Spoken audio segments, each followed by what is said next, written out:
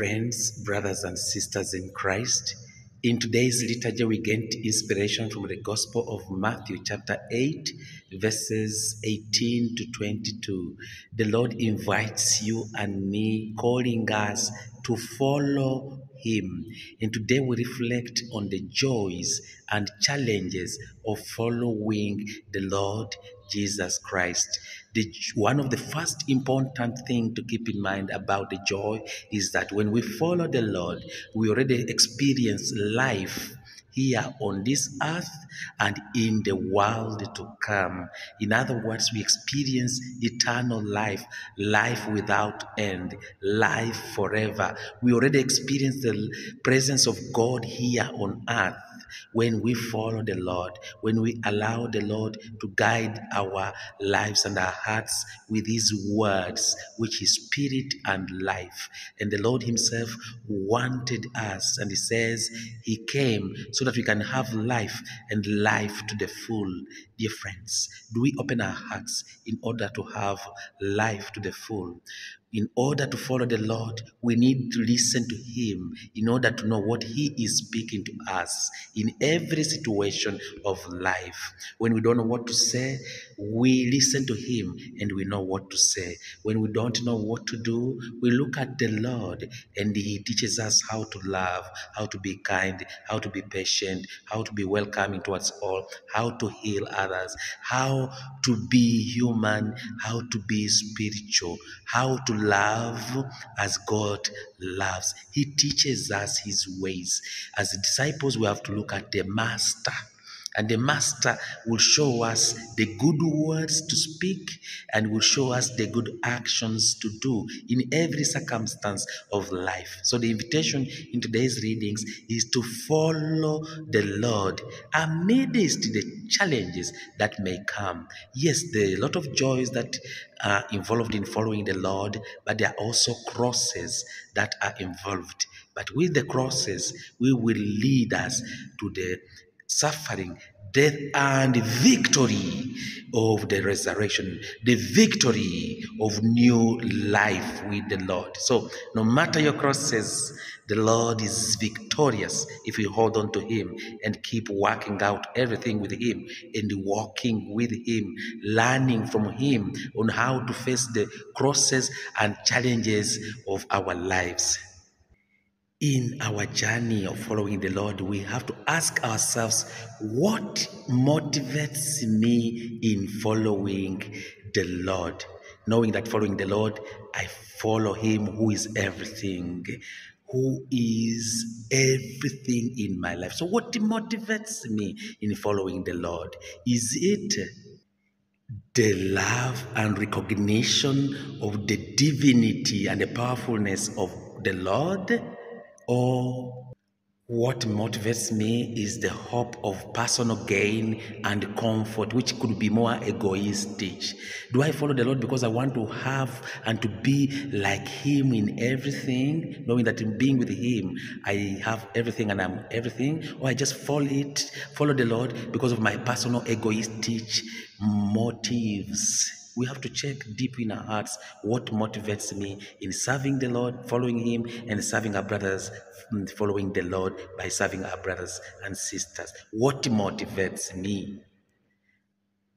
One of the scribes comes to Jesus and says, "Teacher, I will follow you wherever you go." And Jesus answers him and saying, "Foxes have dens and birds have their necks, but the Son of Man has nowhere to lay the head."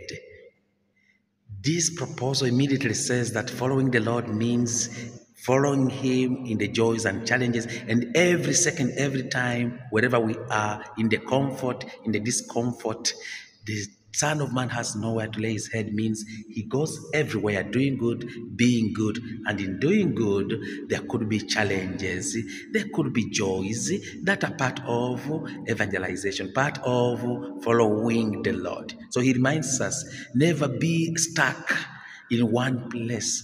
Never be stuck in only the comfort zones.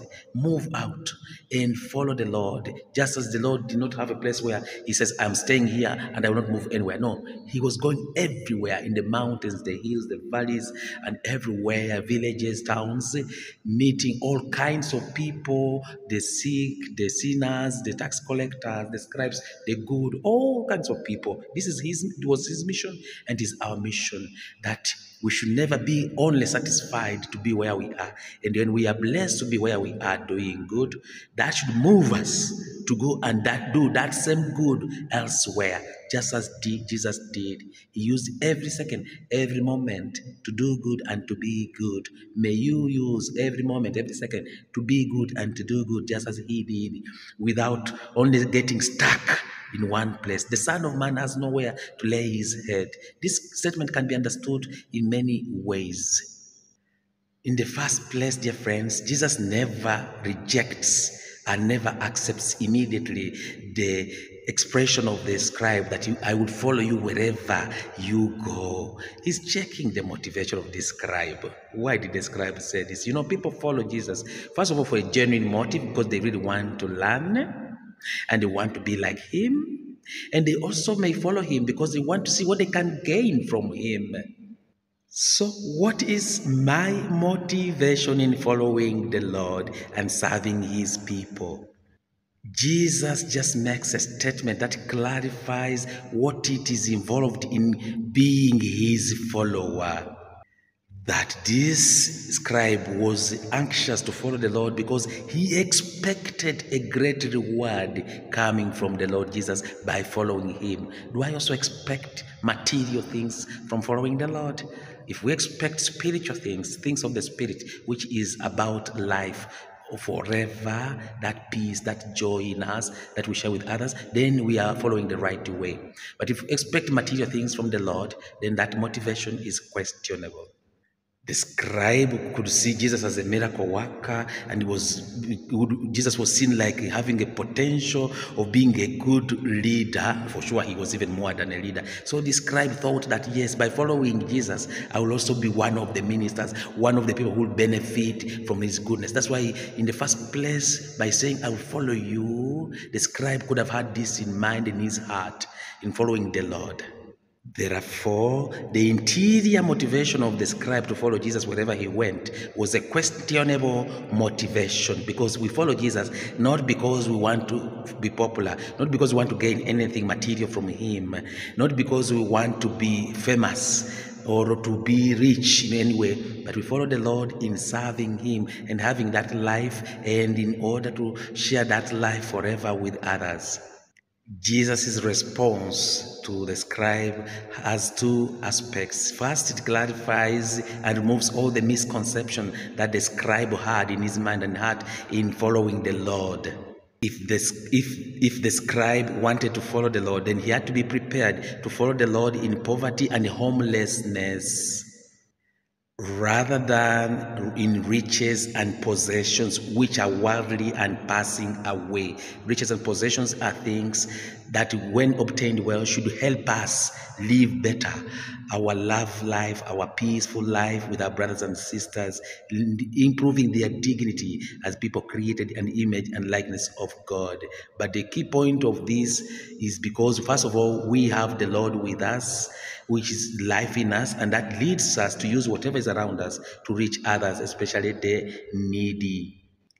Secondly, Jesus was simply telling the scribe, yes, come follow me, but in following me, it will not result.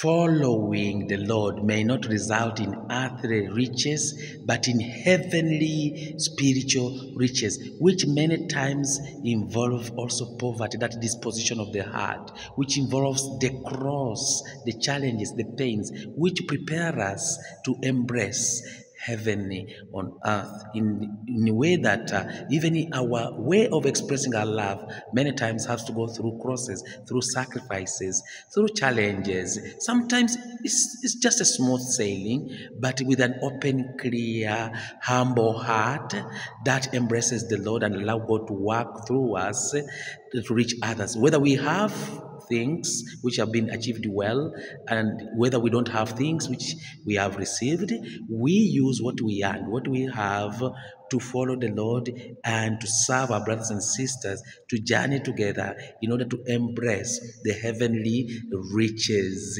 But that earthly poverty is a way that assures us that even if we have everything, we are humble and we are generous. We are open-minded, open-hearted, open-handed to share what we have so that others can be rich in spirit because of our riches. So the material riches, if we have, is a help to guide us towards the heavenly riches of the spirit. So the material riches, if we've got them well, helps us to live better our life towards our relationship with God and towards our brothers and sisters. But we shouldn't be scrambling by all means to get the material things, because without it, before God, we are complete.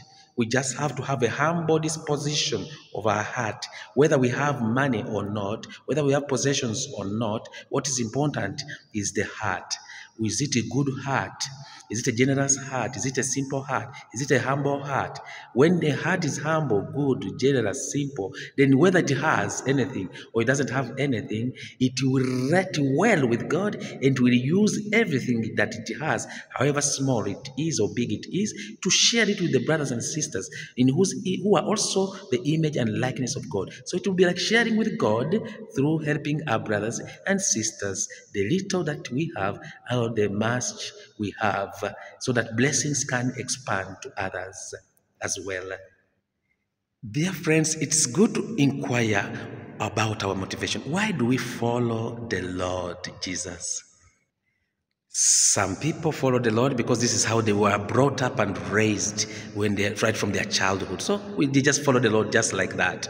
Others follow the Lord because they feel better to do so, to follow the Lord. And others just follow the Lord because they think that it will make their life better in different ways following the Lord.